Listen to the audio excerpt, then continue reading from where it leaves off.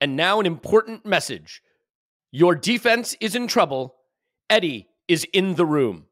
This is the ArsenalVision Post-Match Podcast. My name's Elliot Smith. You can block me on Twitter. Gunner. Your defense is in trouble. Eddie in the room. I can't sing it. It's hard to sing, but I wish I could because it's catchy as hell, and it is going up all over the world tonight and tomorrow and the day after. And the day after is Eddie Nketiah brace helps Arsenal beat Manchester United 3-2 in an instant Premier League classic. So finely balanced, so evenly poised that it was just 3.2 expected goals to 0.4, just the 25 shots to 4.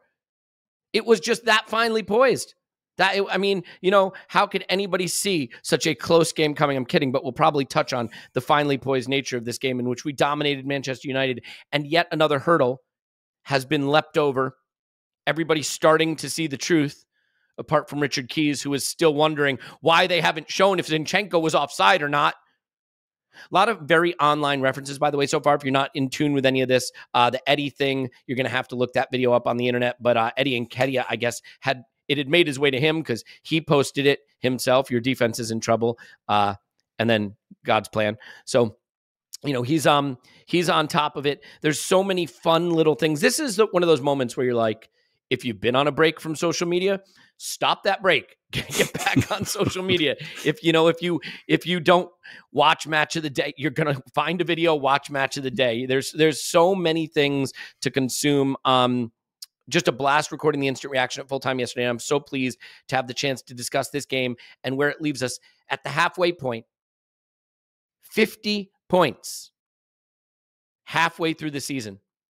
And as another famous man once said, whoa, whoa, we are halfway there. Whoa, whoa, living on a prayer. Take my hand and we'll make it, I swear. Whoa, whoa, living on a prayer. Living on a prayer. Okay. Paul's on Twitter. Pause my pants. I'll pause. Woohoo. Clive's on Twitter. Clive PFC. Hello, Clive. Hello, hello. Tim's on Twitter. Still Hello, Tim. No, Tim's on Twitter. Stillminator. Hello, Tim. Hello there. Yep. At least I'm getting the correction right before being corrected.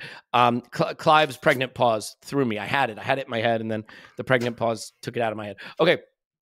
Clive, you get to start today because you were our man at the ground. Tim did not make it for reasons that are quite disappointing and upsetting, but we all enjoyed this game from wherever we were, and wherever you were around the world. I hope you enjoyed it as well. Just the sense of joy sweeping through Arsenaldom. We went into this one having been, I think, unlucky with the fixtures because our Everton game not being rescheduled because the Premier League has apparently forgotten about it means that Manchester City were able to come back and beat Spurs because Spurs are shit and they get battered everywhere they go, and then go on to pound Wolves. And suddenly this real gap that we had is 2 points. And so even though there's a couple games in hand, there's that narrative that they're breathing down our throat and the pressure is on. You're breathing down our neck. Breathing down your throat would be, you'd have to open your mouth and they'd breathe right into it. And look, we just came out of a pandemic. Don't do that. But breathing down our throats, our necks. Clive, the energy at the stadium was electric. It was extraordinary. You had all the ups and downs, falling behind, equalizing, taking the lead, being clawed back, and the late winner. Walk me through the emotions of an extraordinary day at Emirates Stadium. Yeah, I try to get that close to you guys. I will say to you, getting off the train at Finsbury Park, trying to get in the 12 pins, no chance. This is 2.5 hours for kickoff, by the way. No chance. Across the road, no chance. Walk way down to the Gunners, no chance. No, past the tavern, no chance. The Gunners, a little bit of chance. I look up to the Bank of Friendship, no chance. I'm thinking, flipping out. I've done my watch is pinging, saying, do you want this hike recorded? I've not had a beer yet. Do you know what I mean? And I'm thinking, this isn't good. Go back to the Gunners, get in. Tim knows what I'm talking about now, right? He knows exact routes because there's similar routes that he's done in the past. Then just get one drink, squeeze one in, then go across to get to the ground. So let's go to the ground early and get into the ground and have a chat with one of our patrons, actually. Have a chat with him and my boy, and then go in a little bit early. And at Arsenal, it's always quite a late arrival into the seat job place, but not Sunday. It was going off. It was going off. And I'm thinking, oh my God, what time is it? And because I literally look at my watch, and that was a sign.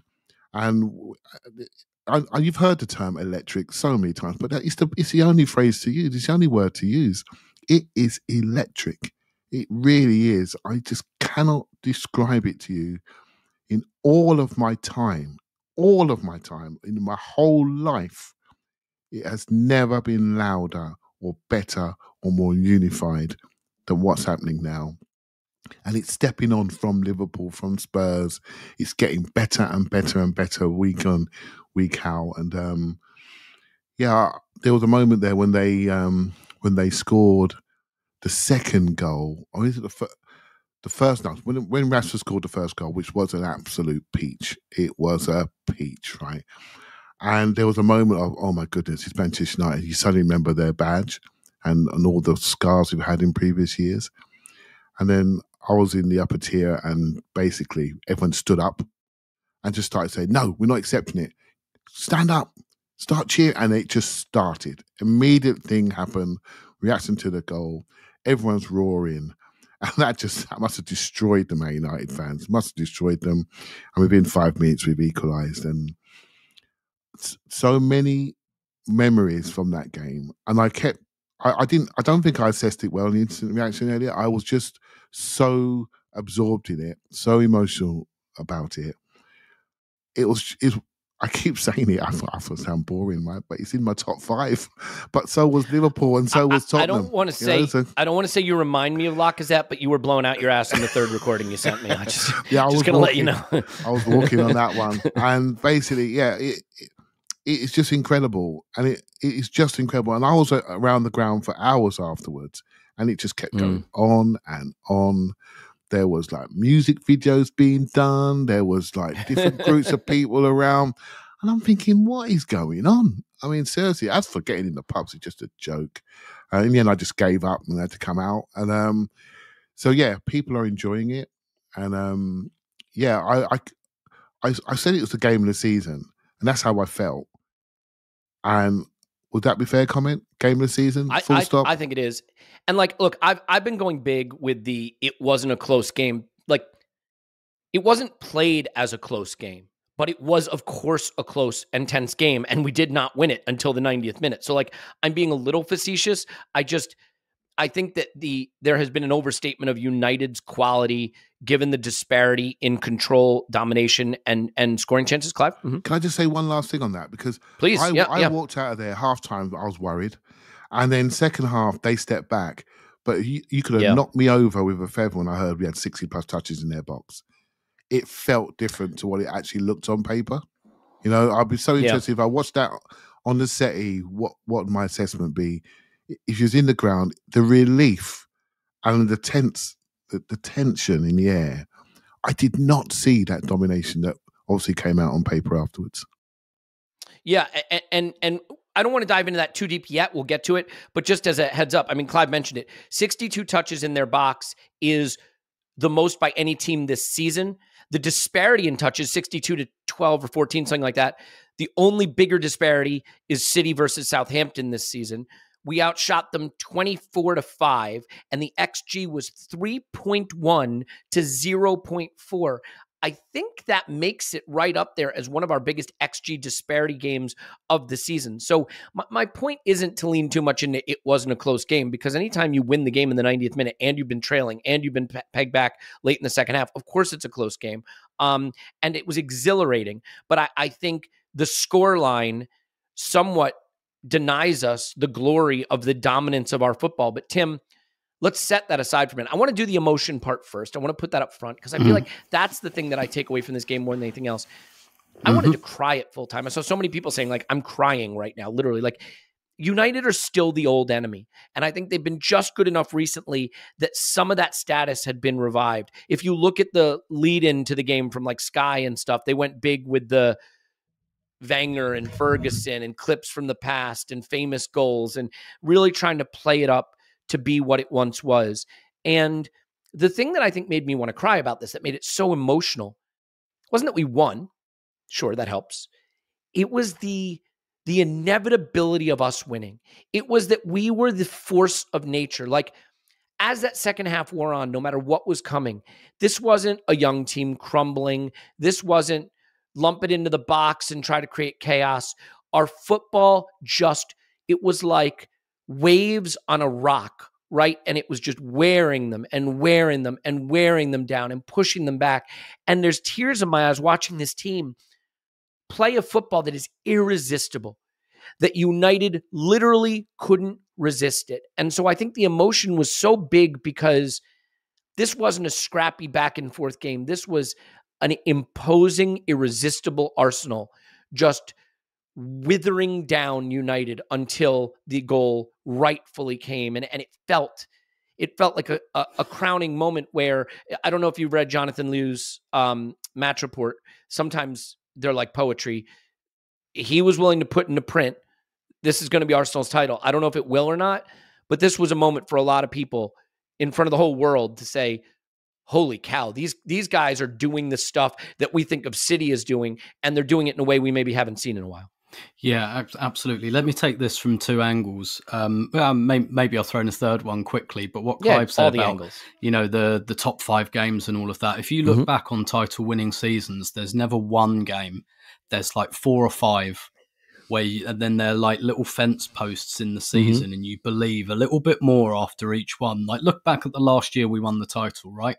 We have that Man U game where we get out alive and we draw 0-0.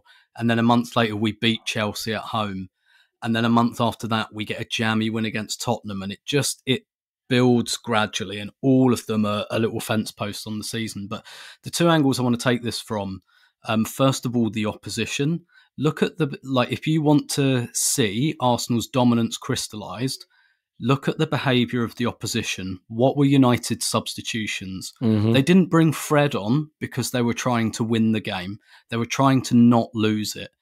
And that shows where they are in their process at the moment. To be fair, taking Anthony off could be how you're trying to win the game, because that guy is fair. Shit at football. And so, and don't get me wrong, we were there not long ago. We were bringing Rob Holding on. For Nicola Pepe. Yep. We've done that stuff. Yep. And I know we brought Rob Holding on this time, but very different. And also look at David De Gea's like really appalling play acting, like in the 85th minute. That's desperate. That's desperate. That is, we are on the absolute cliff edge, hanging by our fingernails, and we want to do anything we can to hold on because we know we're under the cosh. Shaw getting booked on Saka because he couldn't live with it. And I remember one of the things. So to bring this on to like maybe the emotional side, the way I experienced this game, I was going to cover the women's game, which was then called off. So I made my way home. I decided not to go and watch it in a pub. I had my iPad with me, so I watched it on public transport on an iPad, right? And that means that you can't really respond emotionally to the game. I mean, you can. Yeah, you can't punch the air and scream. Like, I'm not going to do that. I'm on a train full of people. So, like, when Saka scores, I'm down in the lobby of a train station because there's an attack unfolding, walking to the bus stop, and I stopped and Saka scored, and it's like, right, okay, now I'm going to go to the bus stop and get on the bus. So you experience the game differently. I got home on about 80 minutes and then watched the last 10 minutes on TV with my wife and daughter. So that's a period where you can be yourself more, watching with my wife who supports Arsenal as well. So then you're feeling it more. And obviously the closer you get to the end of the game, the more emotional you are anyway. But I was able to be myself and I was able to swear. And I remember some of the comments I made, like I was saying to the 62 touches in the box thing. Yeah, it felt like to me they all happened in the last minute. And I at one point on about 84 minutes, I said to Debs, I was like, they literally have all 11 of their players are in the penalty area. That's dominance. That is dominance. Even when teams set up to defend against you, Newcastle didn't have 11 players in the penalty area, right? They had 8 or 9, and they left Callum Wilson up front. United weren't even leaving anyone up front. It was, we are all completely pushed back, and that tells you something as well about the dominance. And so, yeah, of course, then the emotional elation of the late goal and everything like that.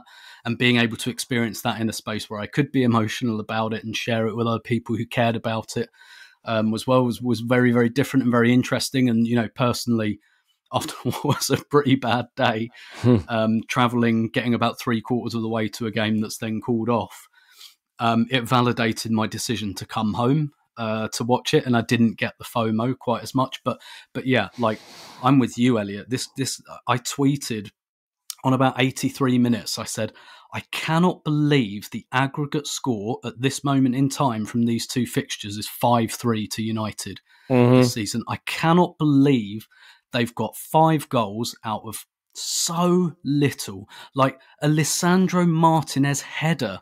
That is how freakish them equalising was. Like the most unthinkable event that you can like Rashford, absolute worldie. I'm with Clive. Like sometimes, like it's a little technical mistake by the halfway line, maximum punishment from a pretty first class player. Yes. Lisandro Martinez header. When does that ever happen? Well, it's a keeper howler. Let's just call it. It is right. And obviously, I'm trying to take the piss here a little bit. But yeah. United scoring 5 goals against us this season. I think, allowing for the class of Rashford, they maybe deserved 2 of them.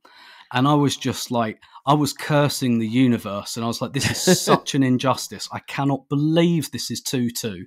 Like, this is not a 2-all game. That was my honest emotional response at the time. Yeah. So when we scored, it didn't feel to me like, oh my God, we scored. It was like, finally.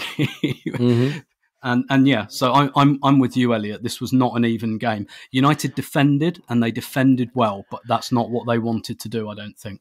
They defended their penalty box well. They blocked a ton of shots. Like, and that is part of the game. You have to do that. And it's easier to do when you've got 11 players in your penalty area. Yeah, think about this. Rashford scores from outside the box brilliantly. Martinez scores from a goalkeeping error. Name the other chances they created. Just start naming them. There's one Rashford shot well saved, but it's deflected, right? And that's the only reason it's really dangerous. Other than that, they don't have. I mean, they only had 5 shots. Other than that, they have almost no chances. But yeah, I think there's so many reasons the emotion of this just connected so intensely. And by the way, the players too. You can see the thing I love. The Bukayo and Eddie Nketiah relationship is so wholesome, right? Two Hale End kids, like. Their interviews, so wholesome, so good. And in a way, I think like their wholesomeness, and especially Saka's wholesomeness, works to his advantage because he's a killer. And somehow like the likability and the sweetness of this man means that like he's just not given killer status. You know what I mean? And that's fine for me because he absolutely, I mean, Luke Shaw's been having a great season. He could not live with Bukayo Saka. All he could do was drop off and hope for the best. And we'll get to Bukayo in a moment. But Paul, like, I think, looking at the way Mikel reacts, the little smirk when asked about the yellow card, and he says, "Oh, we can all do better in it. We can all do better in life in it." And the Bukayo and Eddie interviews, Zinchenko, he did an interview with Sky that I thought was just first rate. If you can find a link to it, it was on the coverage that Cesc was doing, like, really first rate interview. I know it's so cliche for them to say one game at a time, things like that, but like they don't seem overwhelmed by this. They really do seem to just be chilled the fuck out. You know what I mean? Like they don't really seem overwhelmed. And so while we are all flipping out and losing it as we should, I really get the sense that they are enjoying it, that they are motivated by it, but that they really have their head on their shoulders. And I realize it's a difficult needle for Mikel to thread with the group, but he seems to be threading it beautifully. Yeah, I think Zinchenko talked about how he was talking to these players saying, you got to enjoy it as you go, which is going to be essential, not because, like, I don't actually care if they enjoy it. I care if they stay loose enough to be good. Yeah. And really, are any of them really enjoying it? They're enjoying the end of it. They're enjoying the results. They're enjoying the goals. But they got to just manage themselves in a zone of emotion as this goes along. I do think the run-in last year, despite Mr. Neville thinking our losing out on top 4 would be a huge issue for us psychologically, for the manager, for this team. I mean, you can see they learned all the good lessons from that run-in. Well said. Yeah. They know it was a pretty good run-in till we ran out of players, but they also know that there's going to be twists and turns, and that you can't, what was our real issue with the run-in last year? We lost 3 games in a row. We will lose one at some stage here that we shouldn't lose because Not the sure gods are about against that. us. Not sure about that. And our job is to bounce back immediately. In this game, there were 3 gut checks, right? That Rashford worldie goal out of nowhere, and he put it in the back of the net. And I don't know how everybody else felt. My immediate reaction was, oh, fuck, is this where the bubble bursts? And then the crowd wells up, goes nuts. We've scored within 5 minutes, and it's back on again. And that stuff that's adding each time to the belief. My headline in the instant reaction was belief. And that is something you build. And belief is when we lose a game and that we shouldn't have lost, or we were unlucky, or whatever, and you bounce back immediately stronger. It'll happen at some point. In this particular game, there were multiple gut check moments, right? The second goal, it felt good. We felt we were 2-1 up. It felt in hand, it felt under control, and then out of nowhere, this jammy, stupid corner that we fluff, and it's 2-2, and all your good work is undone. And we grafted, put them under pressure, but it's 88 minutes, and it's coming, but it might not come. But this was it. This was building enough pressure, getting them under enough pressure, getting them under enough stress that it became inevitable. So this is a signature game because champions winning teams have a game like this where they come back, and we're probably going to have 2, 3, 4 more of these where in that last 5 minutes we have to know there's a goal coming, and we have to know that the bench is kicking in and that the waves keep coming. This was a huge psychological game for us, especially given the opponent. And one last point, I can hear you're ready to grab hold of it. No, I just wanted to jump on something you said. Yeah, go for it. We have gone from the period in this season where we thought we weren't getting enough credit. They didn't see what we were doing. In one game, you missed the middle bit where we're getting the right amount of credit. Now it's going to be too much credit. It's going to be overhype. People we've never heard of. People who played one game for us.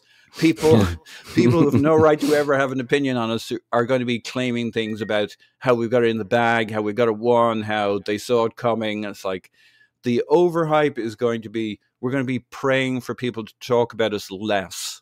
There's nothing in the middle. You're going to be listening to Jeremy Aliatier's podcast by next week. It's going to get to that level. The thing I wanted to say, that because you put this into my mind, people always say champions can win ugly. Champions win when they're not playing their best football. I've never liked that. I've never liked that saying, because all that's saying is you played bad and got a win you probably didn't deserve. You got lucky. Champions get lucky. The champions do get lucky, but you know what real champions do? Champions keep playing sensational football for 90 minutes until the opposition can no longer withstand.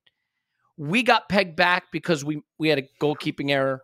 We got pegged back by a Galazzo. Fine.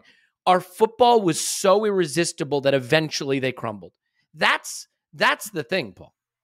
Yeah, I think that's absolutely right. Man City didn't win and won't cough up this title by winning lots of games ugly. They're going to trounce a lot of teams. We're going to have to trounce a lot of teams. A lot of this, no team has ever whatever with that number of points by this point in the season and has not won the title, except they weren't up against Manchester City. You're right. And let me say, all history's out the window because you ain't playing Man United. You ain't playing Chelsea for the title. This is Man City. We have to do what we did yesterday again and again and again. And I think we mostly will. But you know what's interesting? And this is why Premier League is really unique and really special and also different from American sport. We don't have to beat Man City to win the title. Agree with that. We have to beat everybody else. And they're the only team that I look at right now and say they could beat us. I mean, other teams can beat us, but we won't go into any other game but the Man City game feeling like we're not a big favorite to win that game. By the way, this is why you guys, this is the difference a season makes. Because when Ben White's off his game and on a yellow card at halftime, last season you're looking and you're saying, well, do we bring on Cedric at halftime or do we stick with Ben White? And you stick with Ben White and he gets a second yellow and you're down to 10 men, you don't win. This season, should have brought on Cedric. Just this window. Maybe Martinelli was growing into the game late, to be fair, but you bring on Trossard, he plays an important role in the winning goal.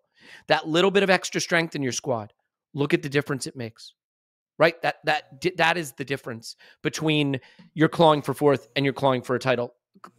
Clive, let's go right to a thing that I think we should skip past stuff and get to this. I think one thing that happens is we have views on games, on teams, on players. And those views are informed by our understanding of the game and our reading of the game. And a lot of times they wind up being right and a lot of times they don't. What I know about myself is that I develop strong priors about certain players and I try to be willing to move off them, but sometimes I just can't. Francis Coquelin, never warmed to him the whole time he was at Arsenal. Olivier Giroud, I liked him. I didn't think he was good enough for us, and I never really warmed to him. And part of that is because in the big moments, Francis Coquelin was bouncing off Eden Hazard's ass. Right? In the big moments, Olivier Giroud was fluffing chances against Monaco. Eddie Nketiah is a player I had doubts about. I was open to him, but I didn't think he could be at the level to help us go to where we're going now. And he was proving me wrong, and I've been warming to him, but he needed the signature big game moment, right? And then it's all gravy. And this is such a wonderful moment. And oh, by the way, he's a Hale End kid, and Hale End kids are easy to like. The club backed this player. They knew him better than anyone would have. He's had to step in for Gabriel Jesus. He bided his time. He waited for his opportunity. It came last season. He showed what he could do. It came again this season, and he has been not just good, sensational. And this game, Clive, this is the Eddie game.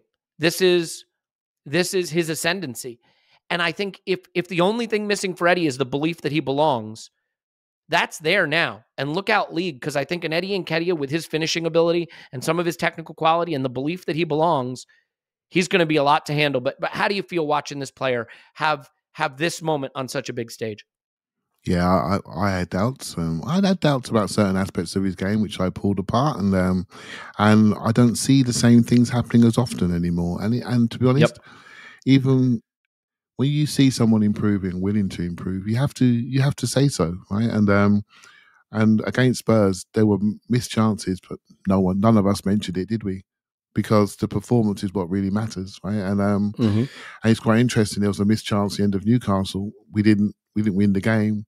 None of us really keyed on it too much because he did everything right. Couple of missed chances at Spurs, we didn't mention it.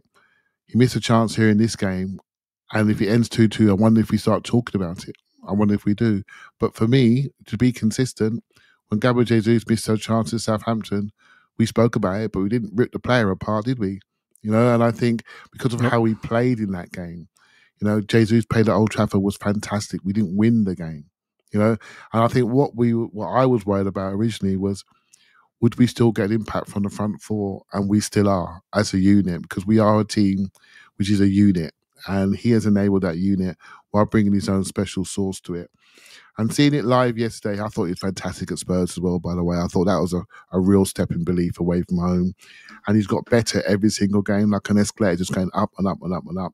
And this one was a step on again. I mean, seriously, those two guys at the back there are decent for Man United, and he ran them around. He came short. His touches were much better when he came short. He took it on the angle, came to the sides. He tackled back. He was a threat in the box. The first goal, the movement in the box was just, where did it come from? You know, seriously, we were watching it, and I'm watching it. I can see everything, and I didn't see that coming. So poor Wan-Bissaka, no chance, right? So, and he's a good defender. Wan-Bissaka is, whatever you want to say about him, defending, I think, is where he excels. Yeah, so Wan-Bissaka is fantastic down one side. You take him on down his right leg, he's just stupid, right? But strangely enough, anything straight he can deal with, but anything coming across him, he goes to sleep. And so that's quite well known to Manchester United fans, but, you know, I'd forgotten. So yeah, just on that, Sorry, just on that, No, go Clive, ahead. Gary Neville said something really interesting. Like right at the end, he made a slide tackle on Martinelli in the area. Yeah. And Gary Neville was kind of saying, usually you'd tell a fullback not to do that. But Yeah. actually, Wan-Bissaka's really good at it. Like even in the area, like sliding on his arse and making sure he gets the ball. He said that like he kind of defies convention a bit because you can trust him to get that right. Yeah. He has got a great long-legged tackle. It's not the Wan-Bissaka podcast, but I know what you mean, Tim. Got a great long-legged tackle. And by the way, I see him play against Mbappe, and he stopped him. So you got to go on his inside, and Martinelli did. And so back to Eddie, I just really this game. I didn't know he scored the last goal. I'll be straight with you. I thought Odegaard had scored. Like, I thought he swept it in, but if he hadn't have scored, he still would have been my joint man of the match. Do you see what I mean? On pure effort and work rate and presence and how he helped pin them back. You know, I just thought he was a proper first team player. Proper first team, not someone filling in. Proper first team. And I always judge people against the big teams. I always do. Big teams, home and away. What you got? How do you make me feel? How do you make them feel? And he didn't make me feel like we had a supply teacher in. Do you know what I mean? He was like, we had a proper player up there. And yeah, I just thought he was excellent. Absolutely excellent. He was brilliant. And let me just give you this real quick, okay? This is the leaders in expected goals per 90 minutes in the Premier League. Erling Haaland at a ridiculous 0.98 expected goals. Basically, he's expected to score a goal a game. Not surprising, given that he has 25 of them in 19 games. Now, Eddie only has 600 minutes played in the Premier League. 0.8. He's second in the league in expected goals per 90 at 0.8 expected goals per game. Now, per 90. Now, to be fair, that's helped by the fact that he's at about 1.6 expected goals in the last 2 games, taking, I think, 5 shots in both of them or something like that. But the funny thing about Eddie is when Eddie plays, he scores goals at youth level, at Premier League level, at Europa League level. Getting the chance has really been the only thing. And I realize we've had debates about, can he do the Jesus stuff? But you know what? If you can score a goal a game, it does not matter. Because, and by the way, he's doing a lot of the off-the-ball stuff. I just feel so happy for him. And like, I think sometimes when we're on social media or we're in the pub trying to win the argument or whatever the case may be, it can be more important to us, right? To have the right take or the hot take or the whatever it is. And I think it's just beautiful that we're having such a great season, and mostly what I see of people just celebrating. And I'm celebrating for this guy. But I mean, Tim, sometimes you have to work the ball into the penalty area and score the most beautiful, perfect goal. And sometimes you have to have the player who can win you a game on his own. Marcus Rashford tried to do that with the opening goal, right? It's not just, all right, Partey gives it away, but he skips past a player, right, before he sets himself to fire it in. And it's the whole movement. It's singular brilliance. Does Arsenal have that? We've got great players, but do we have singular brilliance? And then Bukayo Saka steps up and shows you what singular brilliance looks like. And like, we all knew Bukayo was excellent. One of the best players in the league. A scorer of good goals, a creator of good goals, but maybe not the player who can pull out, the magic out of his bag, right? He almost does it twice in this game, to be fair. He hits the post with a second opportunity.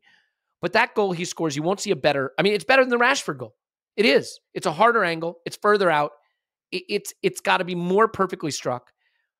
I think Bukayo doing that in this game is the nail in the coffin for people who maybe don't think of Bukayo as there as a shout for best player in the league or one of the best players in the league. It was such an imperious moment of brilliance. And like, I have to admit, I don't think I appreciated where the ceiling is for Bukayo. And at this point, I don't know what it is. I don't know that there's any level he can't get to. He is 21 years old and absolutely destroying the league.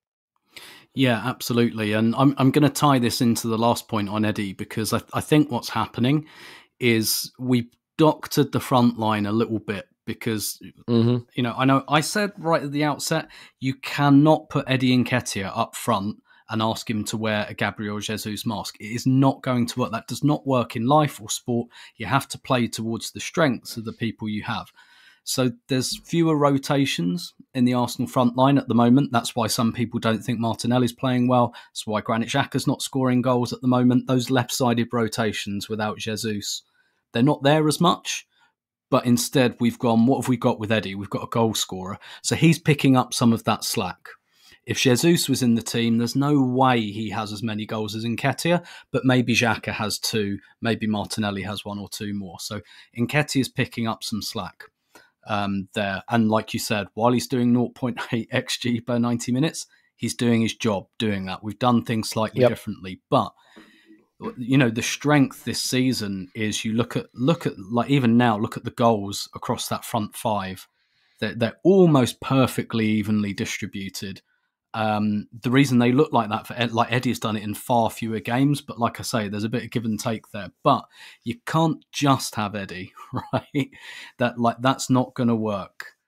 And that's not a criticism of Eddie Nketiah. You need other guys in your front line, doing stuff. We've seen Ødegaard doing it. And in this game, you referenced Jonathan Lew's match report, and he made the comparison to Mohamed Salah. And he said, like, just as Liverpool were getting towards that, they could win the league kind of thing, it was largely because Salah was exploding, and you're going, right, this isn't just a scoring streak anymore. This isn't just this, like, when do you lose form? When does form just become, no, that's just where this guy is? And a lot of that is determined by when you do things. And in this game, like, we're talking about, making comparisons to the last time Arsenal won the league in the Invincible season. When we go to Anfield that season, winning goal, Robert Pires, 30 yards, curled it in the top corner. But he did it at Anfield when it was 1-1 with 10 minutes to go. That is the difference. That is what's, because pretty much any professional footballer can score a long shot. Pretty much any of them can. Given enough attempts, but it's when you do it that really matters. And this was a real, sometimes we're guilty of superimposing narrative onto things, but I still think there's something in these big games when there must be tension. You must feel it in the crowd, even if you don't feel it within yourself, where it's like, it's 1-1 against Manchester United. We want to win this game, like a draw, like I said before the game, a draw would not have been a bad result for Arsenal at all, given the advantage they've got at the top of the league. But that clearly wasn't in the thinking of the players, and that's why they're top of the league. That's not a paradox, but there has to come a moment sometimes where someone just says, okay, I'm doing this now because we've got United penned back. They've got a very expensive defence there. We're talking about Wan-Bissaka cost £50 million, and that was 4 years ago. Okay, and he barely plays anymore. And they've got 70 million, like Harry Maguire, on the bench. Like, they've spent an incredible amount of money. Lisandro Martinez, Lisandro Martinez, yeah. Even Luke Shaw, they bought him in 9 years ago for 32 million. Like, it's one thing to pack your penalty area with defenders. It's another thing to pack them with £200 million worth of defenders. And so there has to come a point where someone has to do something. And that really felt like I'm going to do something here. This is it's not enough for me anymore just to have the beating of Luke Shaw. Saka had the beating of Luke Shaw all day. And Luke Shaw's had a really good season. He's a good defender. And he got mullered. But there comes a point where it's it's not enough for me to monster Luke Shaw anymore. I'm going to cut in and I'm going to get past Eriksen and I'm going to smash the ball past David De Gea, who can't do anything with his feet, but is still a very good shot-stopping goalkeeper, as he showed in this game. There has to come a point where you do something a little bit different, a little bit daring, and you can't win without those attackers that won't do that, which is why I'll always give slack to players like Martinelli, like Alexis Sanchez, because as much as you get frustrated when that shot goes over the bar or past the post, you don't win these games without taking those decisive actions. Great point. Yep. And obviously, what really marks out the best players is that they're successful more often than not. So much as we all dislike him, someone like Cristiano Ronaldo, he does the difficult, risky thing, but what separated him during his career was that he pulled it off more than most people. It's the same with Salah. I reckon I could pick at least 20 or 30 Liverpool goals he's scored where like there's Roberto Firmino or Mane standing on the back post going, give it to me. And he's like, no, I'm not giving it to you. And of course you don't want too much of that, but you know, there just comes a time sometimes where you have to like put your big boy pants on and have a shot. And you know, I think we're seeing. I don't think any of us are that surprised by this. We've all seen this escalation. I've said before, it reminds me of Fabregas, and it reminds me of that Fabregas season where he started scoring goals. When we saw we had this supernova talent, but he was doing like 2 goals and 8 assists a season, and then all of a sudden, double figures goals and assists, and that's where Saka's going at the moment. Yeah. By the way, Saka and Martinelli are younger than Mykhailo Mudryk, just for those wondering. I'm going to go big on this, and Paul, I know you want to add. There had to be a point at which Ian Robin figured out, oh, I can just cut in on my left and curl it into the net. I'm just going to start doing that all the time, right? There had to be a point where Theo Walcott figured out, oh, from the right channel, I can hit it low across the keeper and score. I feel really comfortable doing that. I'm going to do it 3 times against Croatia or whatever it was, right? There's a moment where a player figures out, I'm the guy. I'm that guy. I'm him. Yeah, Henry curling it in the far corner, right, Tim? I mean, I think this is a big moment because Saka scores that goal, and what does he do later? He tries it again and almost scores it again. Very unlucky. A little deflection takes it onto the post. I think we're going to see Bukayo Saka realize I can get it onto my left foot and shoot anytime I want, and I'm good enough to score from there. And I think we're going to see him do that more. And I think it's going to add a string to our bow as a team because we won't have to break teams down quite as much because Bukayo's just going to do it for us. He's just going to cut in and score. And oh, by the way, it's also going to mean teams have to overcommit to that. And Bukayo has 2 feet and he can go down to the byline and he can cut it back to Odegaard or cut it back to Nketiah. I just think that's a big moment for Bukayo to realize, oh, I'm him. I'm the guy. I'm the guy. I'm going to put it on my left foot and score goals from there. Paul? Yeah. So hitting on a couple of points that came along there, I think it was Saka in his interview after the match talked about how United were the only team who had beaten us this season. And basically they wanted to correct that. And it lets you know the players are playing games within games, right? Clive talked on the instant reaction about the battle between Shaw and Saka. And why will these players not get overawed as the season goes along? Because they have a game within a game they're playing. That's what keeps them in the zone, that keeps them in that moment. Saka beating the guy he trains with, a fellow international within the England camp, is part of what he's doing. They all have their matchups. They all have the things that are keeping them. You know, Martinelli finding a solution to Wan-Bissaka one way or another. These battles within the games. I think to Tim's point about this would have been an okay draw, I think when you step back and look the bigger picture, that's the case. But these players didn't want to draw. They wanted to settle the score. And that's the kind of thing that keeps you rolling from game to game, 10 minutes from 10 minutes, battle to battle throughout the season. And we may be the ones who are getting way more nervous than the players for most of this season. There'll come a point when they'll get the big gut checks later on in the season, but they're having fun. They're having their battles. Each game is a chance to prove a point. Like, there's so much bragging goes on between players in dressing rooms, within the national team, the international dressing room. They got scores to settle. Saka thinks he's better than everybody he faces from the national team because he pounds them in training, in practice for the England team. There's all sorts of games within games it will be fun to know about. I just think that's why they don't get phased when they come up against the United and think, oh, a draw would be quite a good thing here. They just think this is something they can do. They got a score to settle. Yeah.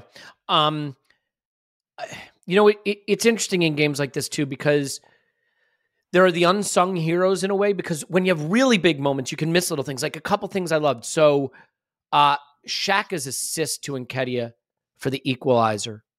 It's such a good cross. And that whole thing comes because Martinelli pressed. Who did he press on the touchline and win it back off of? Was it Wan-Bissaka? Did he take it off of? And then we get the corner from it. Yeah, he presses him up against the touchline, takes it off him. We get the corner, and then the goal comes. Saka's goal, the stunner. It comes from a Xhaka ball recovery after Martinelli had lost it, and they might have had a counter, and Xhaka recovers the ball brilliantly. These little unsung moments. At one point in the first half, I had Xhaka as my man of the match, just for doing all the little things, getting all the details right. But Clive, the man who seems to, I think, really be having the transformative impact on how we do this, and we're talking about him a lot now, is Alexander Zinchenko. In that Sky interview I referenced, he said something that I loved, and apparently they were having a huddle before the game. And he said, what did you tell the boys? What did you tell them? He said, I said, you'll regret not enjoying this more when you look back on this season. Make sure you're enjoying it. Make sure you're really enjoying it. And I love that mindset, because instead of being scared of it and wanting to get through it and be on the other side of it, soak it up. Enjoy the intensity of it. And the players do look now, not like at the end of last season, and I realized we ran out of players, and that's part of it, but they looked scared of the moment. It was too big for them. Now they look like they are soaking up the moment. And if you look at a touch map from Zinchenko, Clive, and you hadn't been watching Arsenal this season, you'd say, I have no idea what position that player plays. His ability to find the free man is utterly unique. And he does it stepping past players. He does it with the simple pass. He does it with the clever pass. I think he is the player who has unlocked the level we've reached, maybe more than anyone. I'm just so captivated by the role he's playing. And I'm curious if you have a thought on what he's unlocking for us and how it's sort of changed just who we are in possession. Well, he's unlocked a level of football that I didn't know existed. It's as simple as that. if let's be honest, we've all been to a few games. We've all been around a while. I've not seen this before, not to this level. I have not seen this, and I really was so encouraged by the courage and bravery we showed in possession, and which he does. There's something I want to explain. Is we've spoken about triangles and diamonds before, right? But what Zinchenko has brought to us is almost like the concept of the floating triangle. And so the third person makes a run off someone's shoulder, and the triangle moves shape. Xhaka did it a few times. Zinchenko does it all the time. The floating triangle to break into space, almost like a third man run on the triangle. That is so technical, so hard to do. We did it multiple times, and on occasions it went wrong. But our reaction to win the ball back was really, really good. I just thought that technical level and ingenuity, it got into Manchester United's heads. And people like him who just keep popping up places are just spooking people. Jane's done a wonderful thing calling him the Queen on the chessboard. I thought it was a wonderful analogy. And when I was younger, we had a pro player in our school year, and he was so good, we'd stick him in goal. He'd say, okay, I'll be rush goalie. They'd pop up everywhere, just come out and run for everybody and stick the ball in the net. Because he was a pro. He went to be a pro footballer, and they were much better than the rest of us. And it feels like he's playing rush. He's playing rush goalie. He's out there just doing anything he likes, going everywhere he likes. But he's not running around without control. He's still in his own slot when he needs to be there. He didn't lose many battles with Anthony, by the way. But when we have possession, the psychology from switching from defence to attack is so fast, so free, so much courage to put yourself in areas that you shouldn't be, but he's got the skill set and he's so rounded. He's got the full 360 and he's so good on the ball. And what I didn't notice when he was playing at Man City is that he's got acceleration. So when the lanes are blocked, he just turns back into his circumference, turns out and just zooms round the corner until a new picture appears. It's like, bloody hell. And everyone's watching in just wonderment. I generally, he's teaching me the game, teaching me something that I didn't know existed. And we've all learned a lot through Arteta, etc. When we signed Zinchenko, we probably thought he was a bit technical, but a weak defensively. We did the scouting video edit, and we saw that he's a good counter presser. We could see the zones he played in, but we couldn't measure the influence. We didn't measure this. Do you know what I mean? It's impossible to see this because this is new.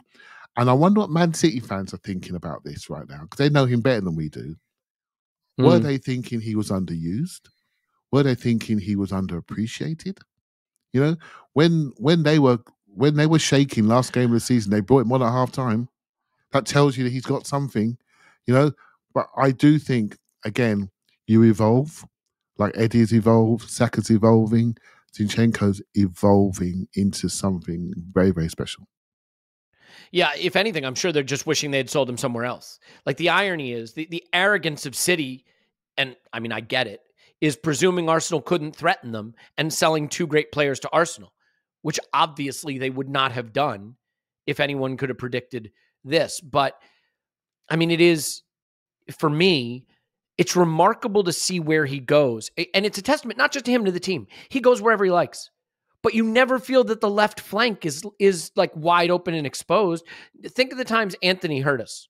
All right, to be fair, that's a bad question to ask because he's very, very, very bad at football. But like still, this is a true story. I was scrolling through social media the other day, after the game, and someone was talking about the performance from Wout Weghorst. And I'm like, I had to take a minute to be like, no, did he play? I'm not even kidding. Like, I completely forgot he had been playing. Name every single thing Weghorst did in this game. I can't think of one single thing he did in this game. Gabriel and Saliba were excellent without ever having to defend. That's why I find the whole narrative of it was an even game kind of interesting is name the diving tackle Gabriel made or Saliba's last-ditch challenge. Like, our defense just doesn't get exposed. Right, Clive, it sounded like you had a Weghorst moment. Well, I did think, I did.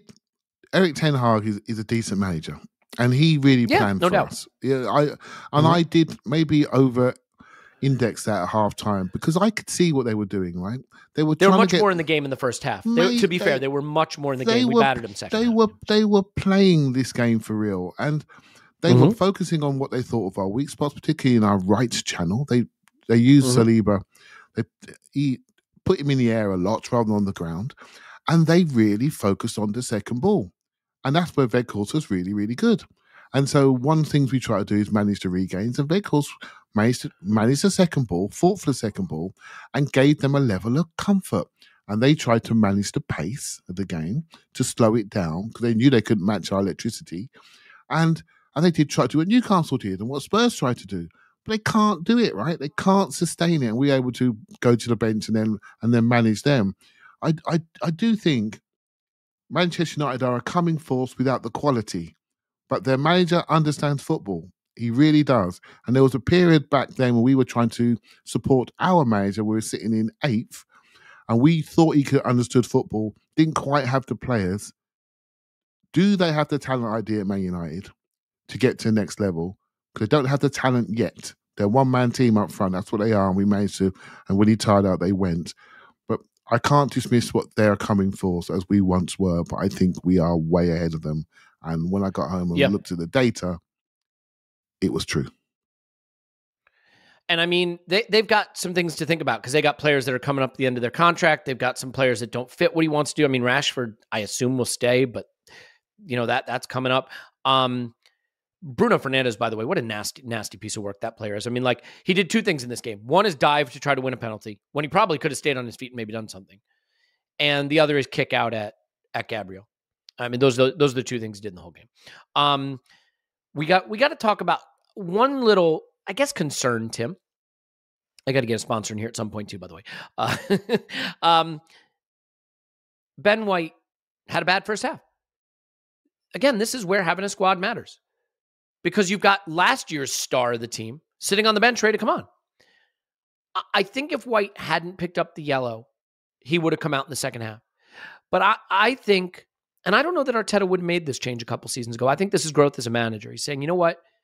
The one thing I will not tolerate is us going down to 10 men and losing the chance to win a game I think we deserve to win. And why risk it? Make the decision early, and you don't have to worry. And I thought Tomiyasu came into the game a little slow, but then was really, really good. Ben White was, I wouldn't be surprised to find out Ben White had a stomach bug or Ben White had an issue because he just did not look like himself. But some days it's not happening for you. And oh, by the way, he's up against some talent over there on that flank. And, whatever the case may be, pressure of the moment gets to you or you're not feeling right. You get on the yellow card, and once you're on the yellow card, you're playing with fire. I'm curious what you think of the Ben White situation. Also, maybe a little praise for our manager who while he's sometimes slow to make changes, was very quick to make one to keep this game in a position where we couldn't stupidly lose it by going down to 10 men. Yeah, absolutely. In any good squad, you will have squad players, but squad players who are still the manager's guys, not players he's tolerating, but players that are like, if we were playing the Champions League final tomorrow and everyone was fit, you might not start, but it wouldn't keep me up at night if I had to start you, type thing. And that's kind of, that's the role Tomiyasu's come into at the moment. That's not the role he had last year. That's probably not the role that Arsenal had envisaged for him, but that's happened. And, you know, we're developing this layer of the squad now, which still needs thickening out. It still needs more numbers. But, you know, I see Trossard as a part of that, right? We went for Mudryk. Mudryk was the guy. Mudryk was the guy who, you know, maybe would start ahead of Martinelli and et cetera, but we didn't get him, so we went for Trossard, who's probably not going to be the guy, but he's in that Tomiyasu, Smith Rowe, like this second layer of the squad that we're building, who are like, you're maybe not in the absolute first choice 11, but you can fill a few roles in it, like you're close to it, you're in touch with it, and not least because you can play a few different roles within it. And so this was just a really good example of one area of the squad where Arteta's confident in his changes. I mean, it's the only change he made in the Newcastle game, right? Tomiyasu for White. And on that occasion, to be honest, we were trying to win that game.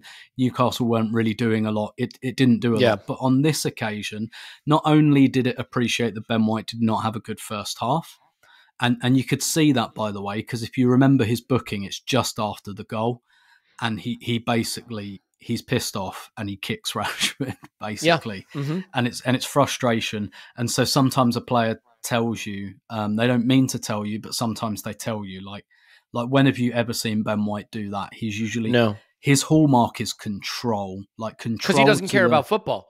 Well, yeah, but control to the point that sometimes he looks like he's taking the piss. Yeah, a little bit, and he didn't have that, and he lost a bit of control. And this is just one area of the squad where Arteta really trusts his bench, and it's like, well, Tomiyasu, like when that change happened at half time, I kind of said to myself, like, I think Ben White's been one of our best players this season, but I was like, fine, that's not weakening the starting 11. But I think, as well as appreciating what had happened with Ben White, it's just, I think we also figured out all of United's threat is coming from one player, right? Anthony, he can spin around as much as he wants. He's not going anywhere, right? That clip that's doing the rounds of Thomas Partey, like kind of sprinting back to take the ball off him in the second half, like, not to take anything away from Thomas Partey, but look at the touches from Anthony, like, for fuck's sake, like Sunday League level. I think he was trying to take it to the corner flag. I don't know what the hell he's doing. Just hasn't got a touch, like, yeah, just. But still, where does that burst come from Thomas Partey? Like, indeed. I think he's just jogged for us his entire career until that moment. Indeed, and that was like one of the only times Anthony got any space in the game. Yeah. And look what he did with it. It was like a kid had run onto the pitch, and like you said, Weghorst. Like, if you told me he didn't touch the ball once, I'd believe you. So we understood. Fernandes, I'm sure tactically off the ball he did some stuff, but I can't really tell you anything he did on the ball. So we understood that all of their threat was coming from one player, and not only that, but like, he's just scored a worldie. Like the goal that United score, the first goal, that is not like principles of play, patterns of play. That's not something they've worked on in training. That is really, really good player in the form of his life, feeling very confident. That's what that is. So what did we do? We cut their legs off, basically. We went, okay, they've only got one threat. Let's concentrate resources into stopping that threat. And that, by the way, is one of the things that then allows you to push United back. I think I read that Rashford had 3 touches in the final half an hour. And so as much as we were pinning them back and back, Tomiyasu deserves just as much credit as any midfielder or any attacker for that, because he closed that back door. And every time they were clearing it, as the game wore on, I stopped being nervous about United on the counter. And a lot of that's reputational, because you still look at United and think of them as a counter-attacking team. And for the first hour, when they were booting it long, and because I couldn't see the whole pitch and I was watching on a screen, I was like, oh God, who's running in behind here? And there are a few hairy moments, Ramsdale came out for one and that could have gone very differently. But like, how many times did that happen in the last 30 minutes or so? Zilch. And I'm actually really surprised that United didn't just move Rashford up front, to be honest, and take him away from Tomiyasu. Not that I think Gabriel or Saliba would have given him a lot more change, but I really think that's something they should have looked into. But yeah, Tomiyasu, massive part of this victory. I'm really pleased for him. As much as Nketiah has stepped up and scored the goals, Tomiyasu's another one. He hasn't had the minutes he wanted this season, or probably even deserves in his own right. But this is what coaches will tell you. Like, listen, you can whinny about that, and you can be upset about that. You can be in my ear about that, or you can't change the past. You can change the future type thing, and that's what Tomiyasu has done. It's like, right, okay, I'll come into this game and I'll be a massive part of this game, and that's what having good squad players is all about. In Lou's match report that I referenced earlier, he made the point about the players that aren't even playing, the backbench, the congregation, even they look elated. Like, you know what nobody mentioned? There was not a mention I could find anywhere at the end of this game. Smith Rowe doesn't come on. Smith Rowe had no role to play in this game. But look at him after the match. Go find videos of him. Elated, hugging, cheering, right? He's an Arsenal kid through and through. This is going to make him happy. Like, chances are going to be few and far between for some players now, because this team is playing at a level where you're going to have to reach a really high level to get in. And when you get in, you do what Tomiyasu did, and maybe you get in again. And it's just, but everybody's rolling in the same direction. Paul, I want to give you a shot to talk about some lessons we learned from the first game against United. I also want to bring up the Mikel yellow card. I want to talk about Trossard's cameo and whether that may, signal a potential change in the starting lineup going forward. There are also lots, by the way, guys, there are lots of little moments that'll be forgotten because of how big this game was and the big moments. But like, Martin Odegaard pulled off one of the passes of the season, rolls his foot over the ball and pokes it with a second touch, like a double touch pass into Xhaka. And I could hear Clive trying to retire Xhaka again because he couldn't quite find the pace to get to it, and gave Lisandro Martinez just the time to get there to clear him out. But like, man, was that special. Hey, here's the good news. Just the one sponsor today. And that sponsor is AG1 from Athletic Greens. 75 high-quality vitamins, minerals, and whole food source superfoods, adaptogens, right? It's got all the things you need for gut health, sustained energy, immune support. If you hate taking pills and vitamins and gummies and all that, this is the solution. Like, I started taking AG1 mostly for gut health stuff. A doctor I'm friends with had it on his counter. We talked about it. He's, talked about what it does for him, why he takes it, why he likes it better than other stuff. And I said, why not? I'll give it a try. And I really like it. I also find that it's helped me just slightly reduce that coffee intake, which had been getting, I think, to be too much. You can just feel when the caffeine's not doing good things for you. And AG1 from Athletic Greens is helping me find the right balance for that and still feel like I've got the energy I need to get through my day, especially when we start recording podcasts at an hour that I am not usually awake. So, first of all, it's a comprehensive solution. I think so many times we have to take 5, 6, 7 different things. It's expensive, rarely works.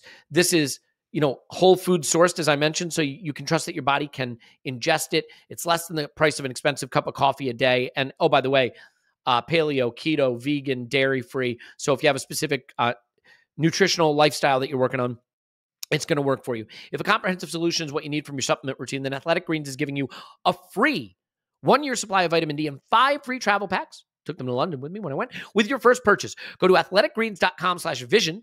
That's athleticgreens.com/vision. athleticgreens.com/vision.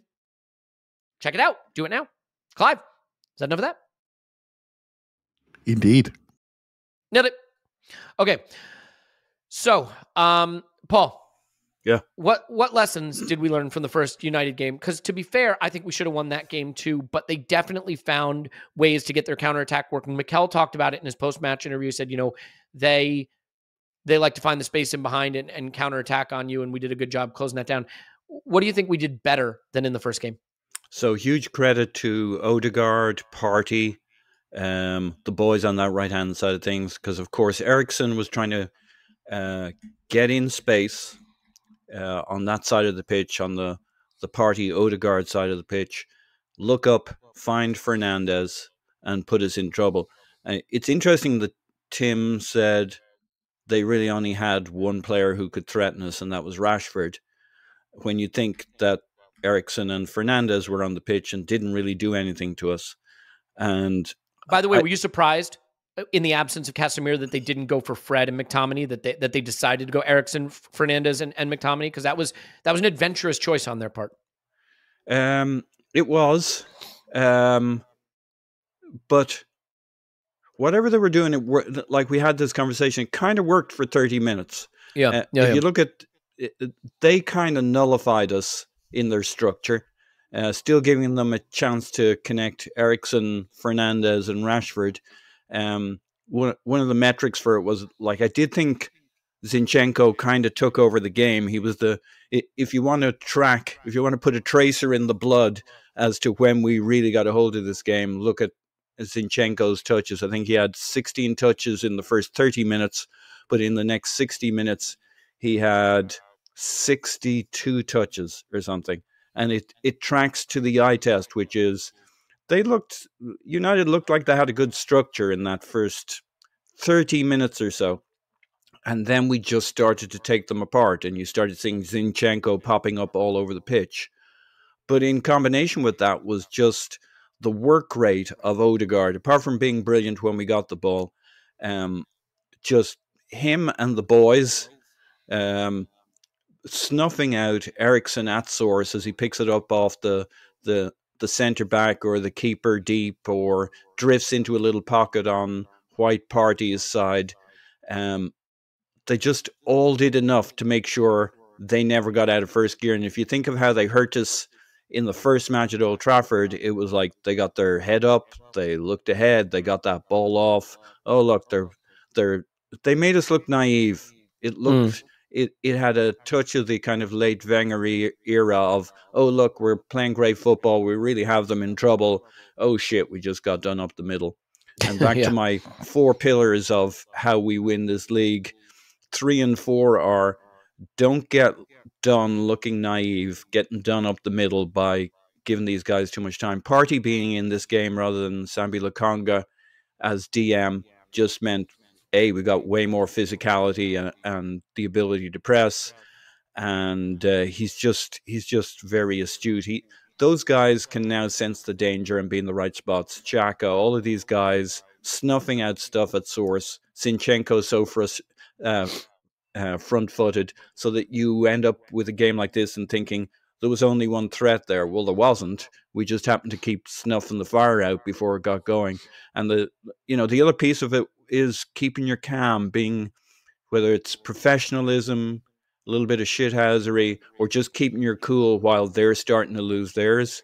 That's how you beat the Uniteds in key games like this, and how you manage yourself through the season without unnecessary drama. And I think we saw both of those in this game in a way that we looked rattled at Old Trafford. It was kind of like, I just think we've come up a level in terms of feeling we're legit, feeling we're managing the game, feeling we have enough that we don't need to do crazy shit and leave ourselves wide open and get done on the counter.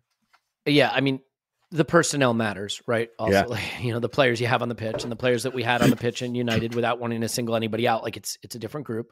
But yeah, I agree with that. I think also the advantage of playing a team for the second time is you kind of know how they're going to try to hurt you. And, then you can work on your tactics and tweak things, Paul, to make sure that you don't get hurt in that way. Yeah.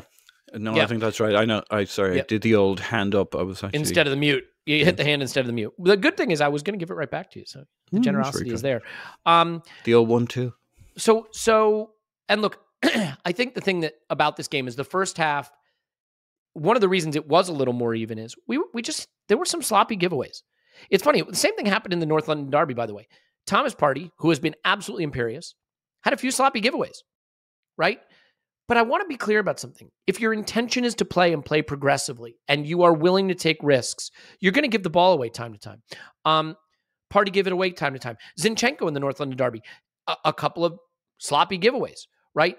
If you're going to try to find the forward cutting inside off of his marker, if you're going to try to slip the ball between two defenders into a forward posting up, his man, like that's going to go wrong sometimes. But you don't want the team to stop playing in that way. In the second half, we were more precise. We cleaned it up. United couldn't get the ball back, and as a result, we were able to push them back and back and back and back. And you saw it in the derby as well, right? Once the forwards have to sink too deep, they can't get out. If you're on the halfway line or near the halfway line and you get in a sprint, you got a chance to win that race. If you're on the edge of your own defensive third, you're not sprinting out. You're not counterattack. Clive, we got to talk about the Trossard cameo. Sometimes I think we have a tendency as fans to overdo it on things, right? This was a few minutes, but it was in the decisive period where we won the game. And so there's a tendency to be like, holy cow, look what he did. He dribbled once. He put him, where's his statue? But to be fair, he brought it back to front once when we maybe were under a tiny bit of pressure and needed to flip the pitch. He kept the ball really well late when we were finishing the game. And he does, go get a pass that Partey just about squeezes through to him. Close control, good feet, slides it to Zinchenko for the ball that goes to Odegaard to Nketiah for the winner. It's an immense moment. He plays his role in it. I'm curious what you thought of his role in it, especially in light of the fact that, once again, Martinelli, who was well off what I think he's capable of and was doing pre-World Cup, is going to come under some scrutiny here, I think, as I'm going to use this term very loosely, the weak link in a team that is firing on all cylinders. Now, the irony is you look at data and stuff. I was looking at XG buildup and things like that, and he's right near the top. I just don't think, the drive into the byline isn't coming off for him lately. He's maybe trying to make the move that destroys the opposition a little too much. It's not coming off. Whatever the case may be, he's going to be the one where his position right now is under scrutiny because it's been a couple games since he scored or assisted. So Trossard comes on. He has an impact. I'm curious what you thought of Trossard in that small cameo. And if he's going to start against City in the FA Cup, is that a position he could still make his this season? So let's talk this through a little bit. So last weekend was ruined by the Mudryk thing for me until we played the North London derby. And then we saw Mudryk appear for Chelsea at the weekend, looking like an Adonis, running across the ground 40 kilometres an hour nearly, to think, oh, goodness. Could you imagine him in Arteta's hands? Which of his goals did you like best, Clive? Yeah, I just could you imagine? Sorry, he didn't score any goals. That's right. Could you imagine him in Arteta's hands, right? And which we should have got him last summer for 40 million euros, and then we could be having that discussion. A developmental player with lots of potential. That's what he is. So then that sort of ruined it a bit. So Trossard comes into this game. Let's talk about Martinelli first and foremost. When I do these podcasts, I try not to look at information too much. While you're talking, Elliot, I look at the average positions. And they're very similar every single week. The only difference is Martinelli is high one week or Saka's high the other week. They sort of rock round depending on the fullbacks they're playing against. Martinelli was highest in this game. And I thought he played a big part in pushing them back. The game plan is important that he's the one that pushes them back. He kept running them and running them and running them and running them. And that has an effect on you. Just because he's not putting in the last cross and the last shot, people are judging him. I think he's critical because he makes straight line runs. Saka wants to, he shows spin, comes short, creates inside. So the other guy's got to be a sprinter, someone that goes long, wants to take you distances. And what Eddie's done, which I really rate, every now and again when those two boys are not going long, he goes long, just does a channel run. Just one or two a game every time. I love that about what his game. So Martinelli's absolutely fine. In fact, what I'm really enjoying about his game is his mobility to move across. His rotations move across the line, not as much as when Jesus is there. Tim's point is noted. Really well said. Not as much, but I love his bravery to get the ball inside. And I love his calmness just to keep the ball and play football.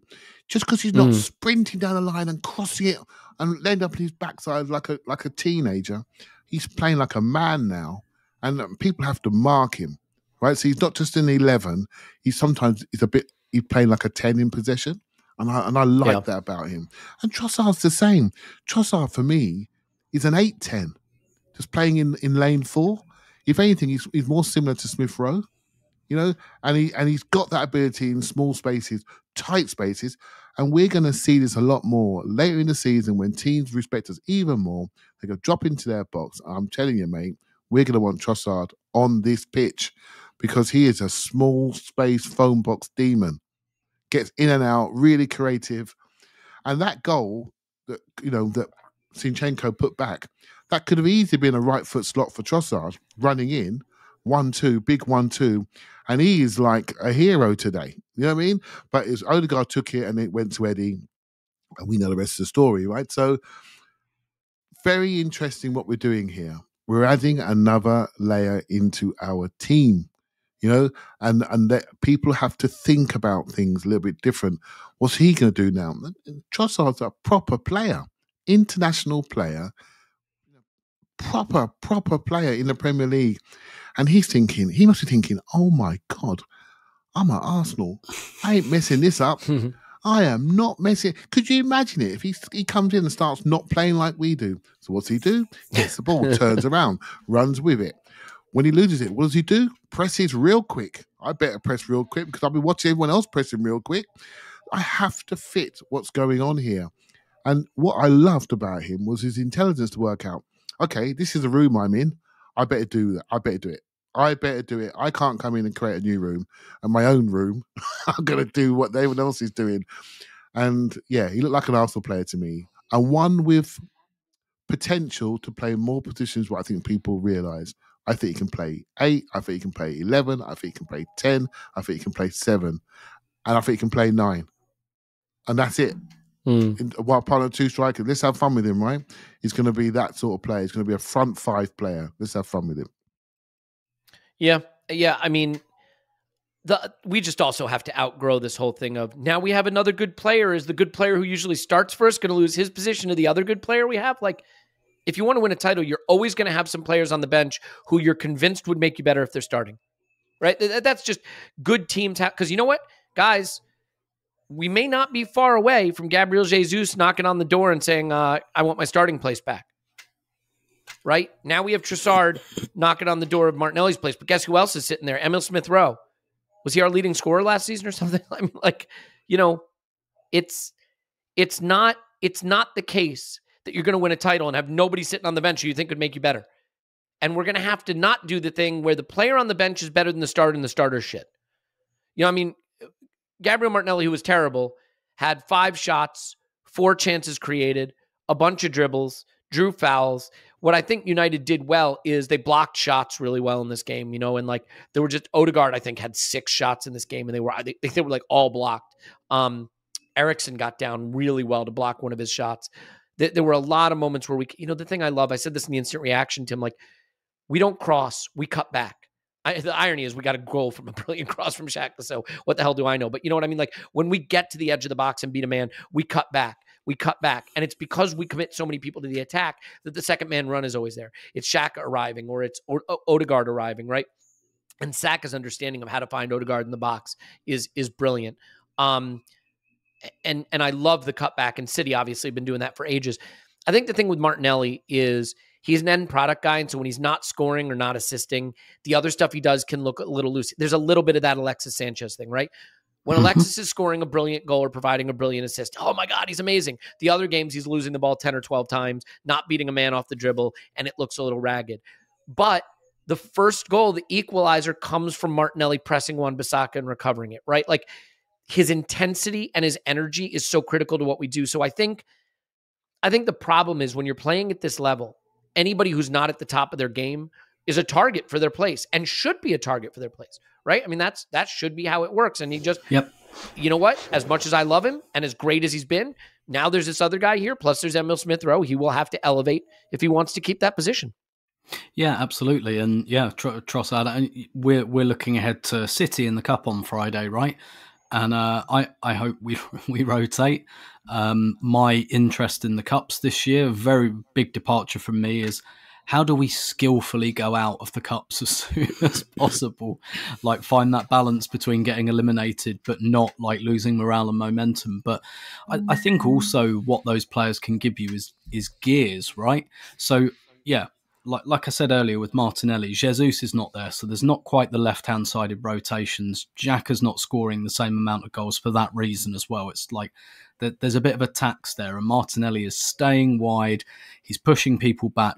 But look at who United selected. They selected Wan-Bissaka, right? They've been messing about with their defence a bit. They've been playing Luke Shaw at centre-back. None of that against us. They play Luke Shaw at centre-back because he's a good defender. So where do they put him? They put him at left-back because they want him on Saka, basically. Why do they select Wan-Bissaka? Because they respect Martinelli. That's why they did that. So, you know, like It's a good point. They picked a very defendy defence. Wan-Bissaka, what does everyone say and know about Wan-Bissaka? Great one-on-one defender, contributes nothing going forward. But United, they were prepared to wear that, basically, because they felt like him shutting the door on Martinelli was more important. And look, yeah, Martinelli, he's a volume player, as you know, just like Sanchez, just like someone like Tevez, you know, quite South American, really. But it's just like, and also when you attack, you need some players who are structured, but you need at least one who's not quite as structured to do all of that stuff, you know, to take those shots on, because the whole point of Martinelli's game is that we isolate him against a fullback and he doesn't have an overlap. He'd been leading the league in dribbles, by the way. So that's so what he's there to do. he's always one-on-one with the fullback. And most of the time, taking someone on one-on-one, it's a bit like taking a corner, right? The advantage is with the defender, because the defender doesn't have to do much. I mean, that's downplaying it a bit, but do you know what I mean? They're not trying to hit a tiny, precise space like an attacker is. They're going, if I get a foot in and it's a throw-in, I've done my job, whereas you've got to beat me and then you've got to score a goal. And it's the same principle with a corner. To defend it, all you got to do is get something on it, whereas to score it, you've got to get something on it with something. So Martinelli is always one of those players who his kind of pass completion stats and stuff like that, like, I don't care about those. With Martinelli, look at shots, crosses, shot creating actions, like the final stuff. That's what you look at with Martinelli. But what I think is really interesting here as well is when Trossard came on, it was different. We did not ask Trossard to stay on the touchline and take on Wan-Bissaka. Look at all of his touches. They're inside. They're more in like the Ødegaard space, but just on the other side. And again, like, I find the comparisons with Man City kind of irresistible. To me, it's a bit like taking off Sane and putting on like Bernardo Silva. You know how City have those inside and those outside players. And perhaps one of the reasons City are struggling is because they don't have the right mix there anymore without Sterling and Jesus. But sometimes they'll play Phil Foden, and he's an inside player. You know, whereas sometimes, when it was Sterling and Sane, they were both kind of outside, but knowing when to come inside. Trossard comes on. I haven't looked at a touch map or anything, but nothing next to the touchline. Martinelli is next to the touchline. He's trying to slip Xhaka in on the underlap. Trossard is the underlap. Look at where the winning goal comes from. Zinchenko is overlapping him like an actual left back. Right, it's basically the only time in the game that Zinchenko does an orthodox left-back thing, because we changed it. It was Martinelli outside, Zinchenko inside, Trossard comes on, we swap them over, okay? And it just gives United another problem, because they didn't know, like, there wasn't someone assigned to pick Trossard up. They were not happy, but, like, they had Martinelli, they had Wan-Bissaka on Martinelli. So you go, all right, we'll bring on an inside player then who'll go and stand in a different space. And then where does Wan-Bissaka go? Well, we see on the winning goal, he doesn't know where to go because Trossard's inside. He doesn't go to him. He doesn't go to Zinchenko on the outside. That's where the goal comes from. That's what I'm talking about in getting like gears from your bench. And sometimes it's very difficult to strike this balance because you don't want guys who are too different, who like exist completely outside of your structure, like Pepe. You don't want a wild card who's like, this guy can't play our football, but he might smash one in from 30 yards. But just someone who gives the opposition a different problem. That's one of the reasons I really like the signing of Trossard. And I wouldn't mind betting, as Clive says, that he does that in different positions as we go through the next couple of years. Yeah, it is interesting the way the different flanks operate. I mean, you look at the pod on the right with White, Saka, and Ødegaard. We don't have the Ødegaard on the pod on the left. And Xhaka, I said I had him as man of the match for part of this game, and I have him as one of our players of the season. If that player was 20% or 30% more attacky, I think what that does to that left pod would be pretty dynamic. And to be fair, earlier in the season, Jesus, I think, drifted left. He really liked to be in that left-hand channel, and Martinelli and Jesus obviously thrived off that. Think of the number of little slip balls Martinelli played into Jesus behind, right? The little times they'd slip, and that's happening more with Nketiah wants to be right in the center of the box, right? Or he'll make the near post run. He'll go where he needs to score a goal, but he's a little more Aubameyang than Jesus in terms of how he operates around the box. I want to find the space there aren't defenders and be there, whereas Jesus wants to come to the ball and combine, right? And find contact, roll a man, combine, dribble a player. So it's a very different style. Paul, the thing about this game, though, and by the way, to Martinelli's credit, while I do think he was a bit off his game, his best period was the 10 minutes before he got taken off. He had started to really come alive in the game, and I think we had ground down their defense a little because the last 30 minutes of this game, we outshot them 12-1, 2 big chances, 175 passes to 65, 64 attacking third passes to 7, 10 take-ons to 1. You know, the really good teams besiege you and force you to withstand immense pressure to win a game. It's a thing I don't think we were able to do in seasons past, and understandably, we weren't very good. But what we did to United is a thing that only the very best teams can do, Paul, which is we took that team and we pushed them right into their goal mouth. They could not get out. We shot time and time and time again from good locations. And, you know, it's funny because the Eddie goal is a little scrappy in a way, right? It's kind of a deflection off Odegaard. I don't think that's a pass. But what I find interesting about this game is United rode their luck because think of the number of blocked shots they made in this game. Think of the number of little interior passes in the box, scrambles in the box, where it didn't fall to an Arsenal player, it fell to a United player. You do that. I've always said this, right? Why do you play this way? Because if you play this way, once one of those deflections, one of those scrambles, one of those loose balls is going to land at the feet of your guy, right? And it does right at the death, and then he taps it in. But that, to me, the character and the quality of this team is summed up by the last 30 minutes and the way we imposed ourselves on that game with the intention of winning it. We never, ever, ever did anything other than pushing forward and pushing forward and pushing forward. It was amazing to watch. Yeah, I think you could make the argument it was 45 minutes of just continual pressure. We got the goal after what? 52 minutes or something like that. We had a quick breather. And then at it again, it's just a continual onslaught. We're playing on a sloped pitch when we play like that, and everything just came back to them. It kept coming back to them. They'd clear it long. Saliba, Gabriel, whoever would scoop it up. Zinchenko was the freest of free men, just popping up wherever he found himself. As you said, a fascinating touch map. If you ask somebody to look at the touch map and tell you what position that player picked, you were not picking left fullback. And for me, he was the key to it all because the opposition just when he's got the ball, you can't do anything about him. He's going to roll it somewhere between the lines that the screen has no chance of stopping, and like he's just popping up in all the spots that are needed to be popped up in. So following Zinchenko around is following the game. I thought he was absolutely phenomenal in the second half, and the reason we never really let up the pressure. I think the Trossard discussion's a really interesting one, and the Martinelli discussion's a really interesting one.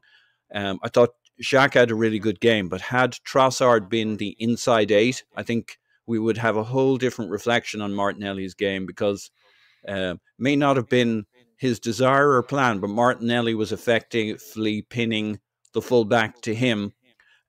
What I really liked about Martinelli was he lost the ball early on, and that's another one of those which colors your view of the game, right? Early on, there was in the first couple of minutes, there was a notable, he got robbed by Wan-Bissaka. He only lost the ball one more time at the end of I think it was the end of the first half.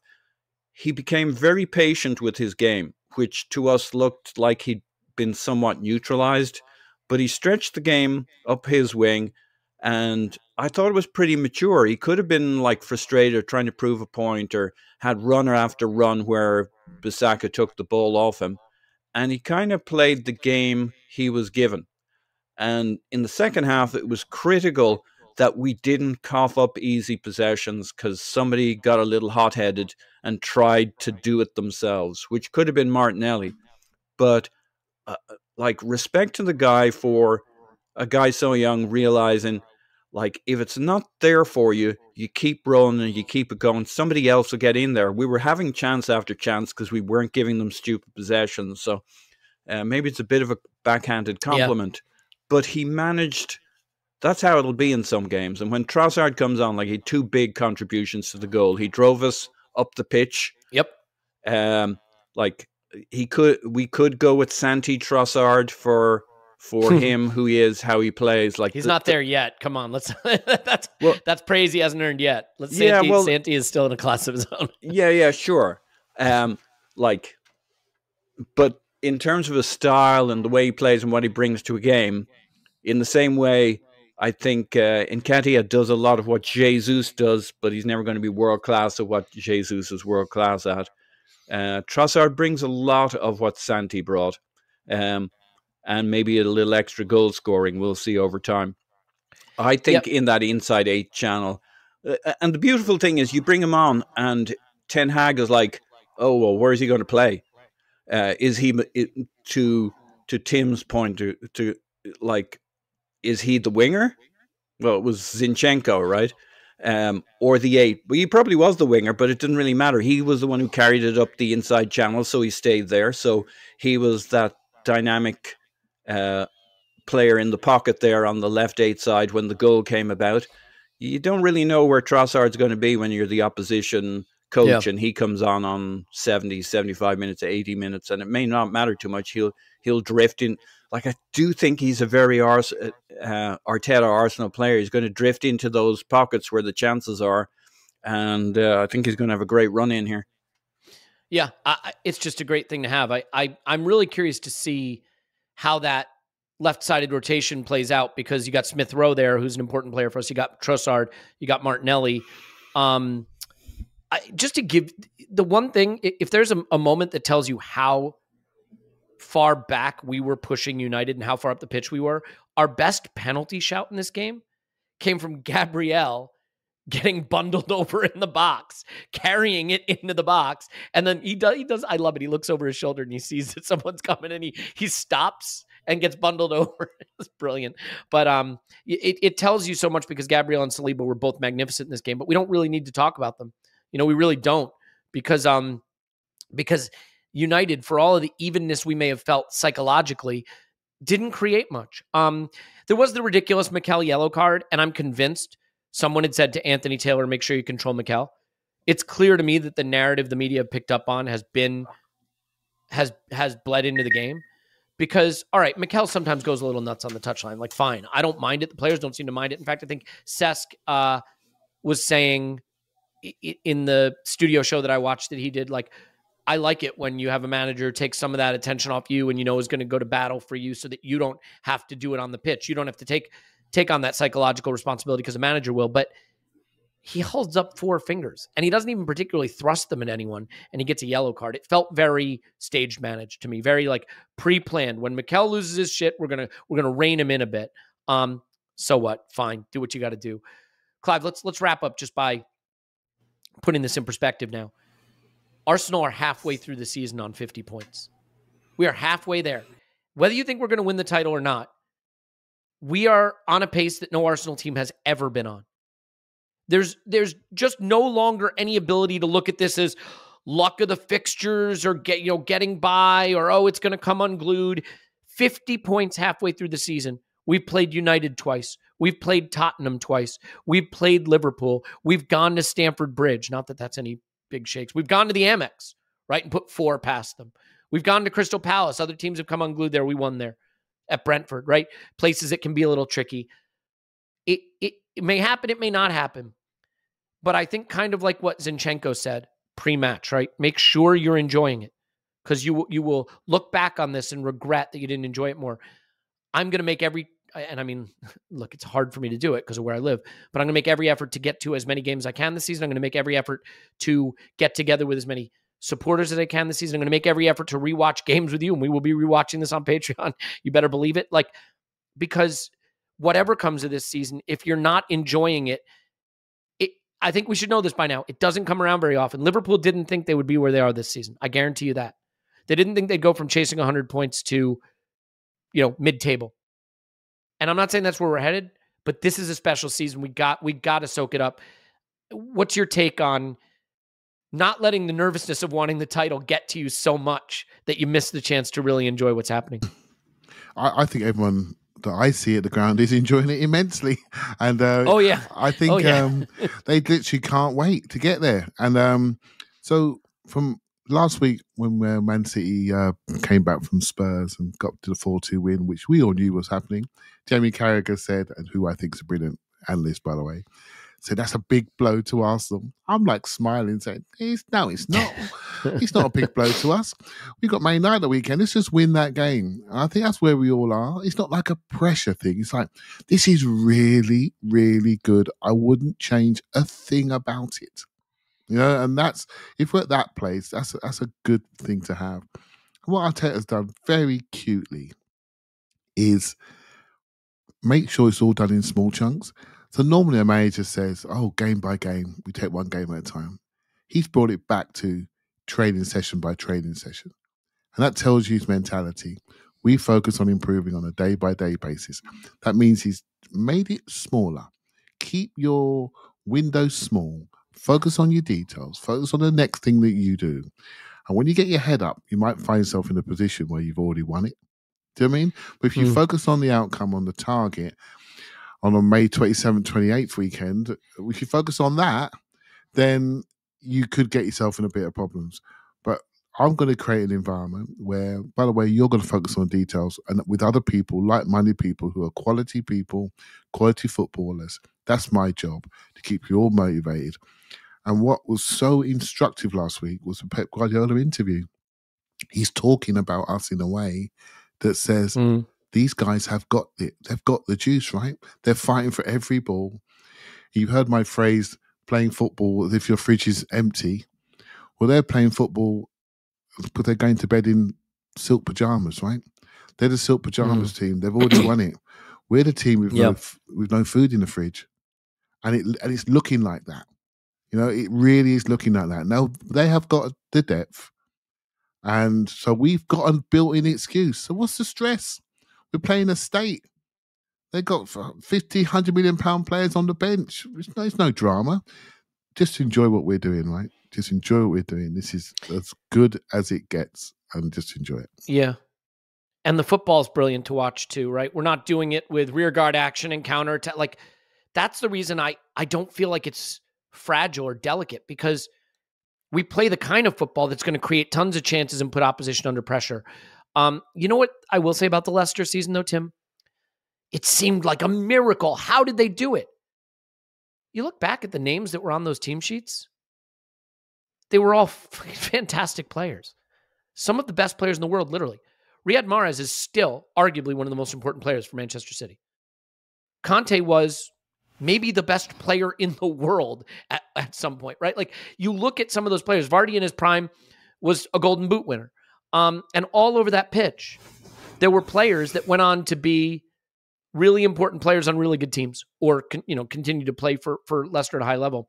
I think there's going to be a potential that we look back on this team in 3 or 4 seasons and we're like, how did they not see it coming? They had Saka and Martinelli and Jesus and Nketiah and Odegaard and Zinchenko and Saliba. And I mean, it's obvious what Ben White, of course they were going to win the title, because in 3 or 4 seasons, all those players may have rightfully taken their place as some of the best in world football.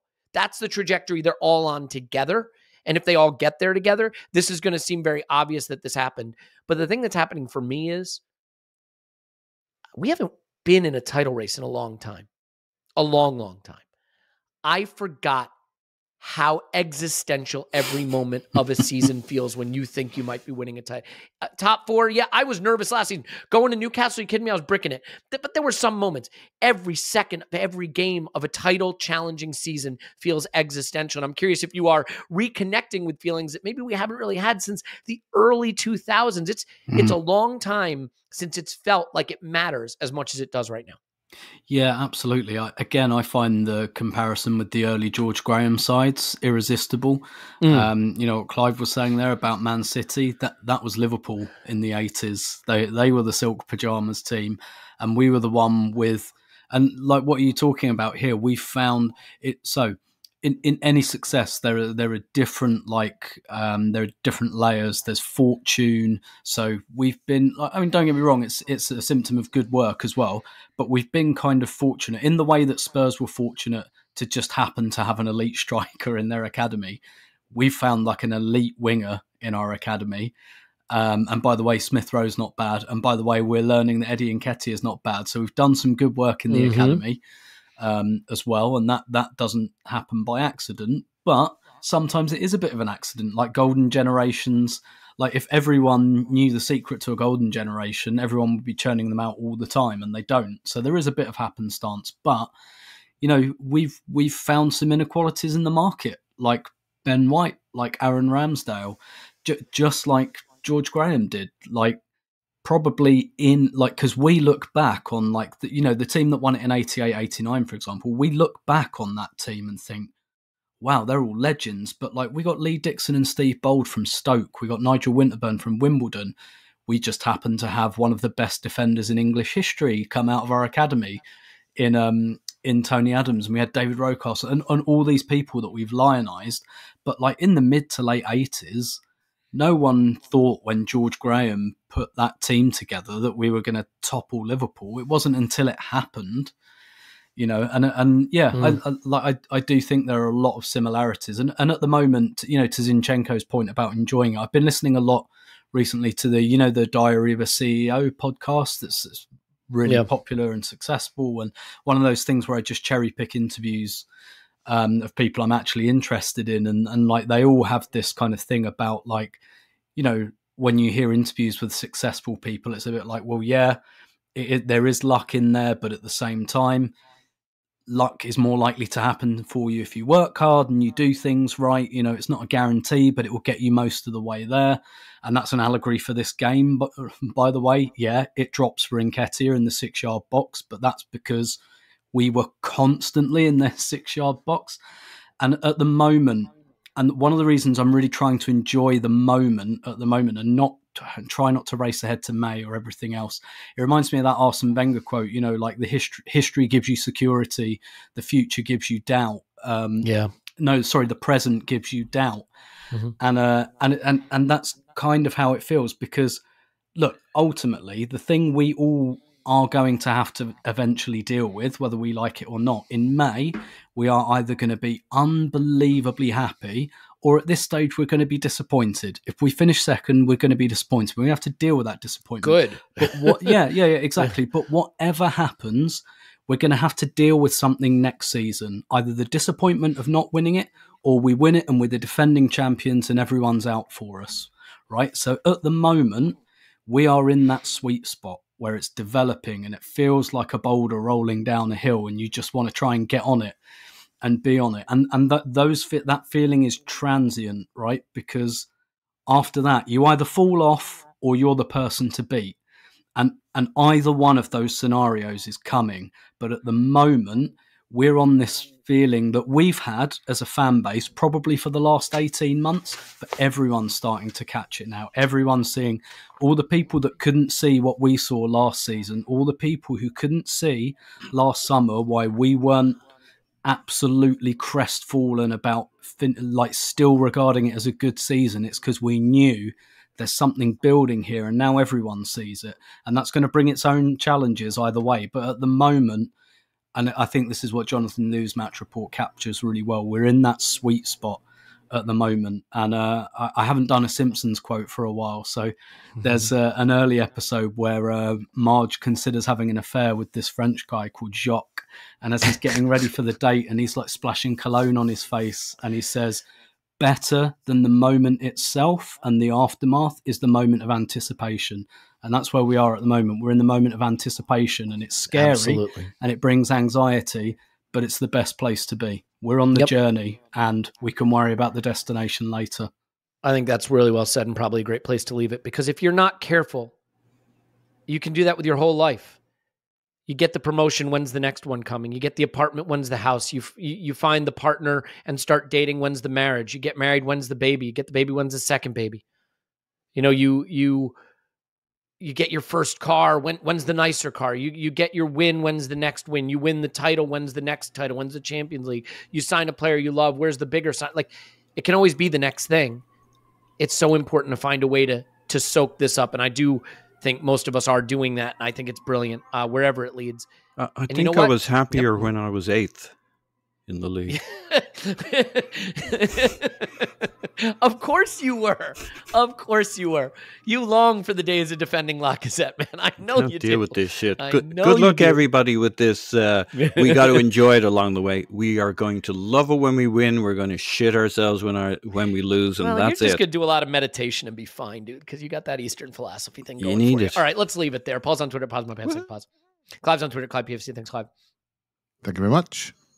Tim's on Twitter at Stillmanator. Thanks, Tim. My pleasure as always. Like a boss. Look at that. My name's Elliot Smith. You can block me on Twitter at Yankee Gunner. We love you, and we will talk to you, for goodness sake, after Arsenal 10, Manchester City 0.